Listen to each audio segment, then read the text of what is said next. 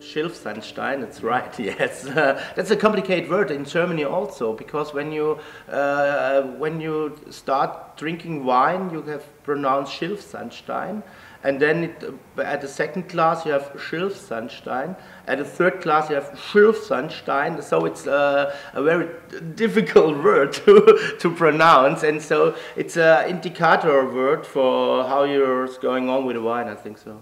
And what is very typical of that soil?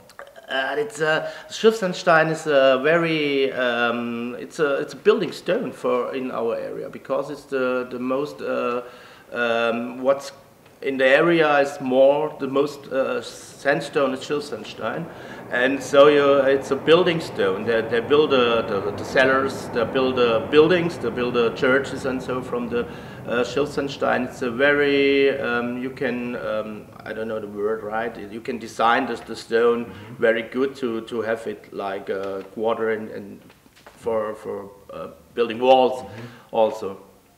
It's a little bit iron inside. The pH is a little bit lower, and so the roots have to fight a little bit more for the food, for the minerals, and so for me, it's always a little bit the wine. It's in the first year it's more close, and open it quite later.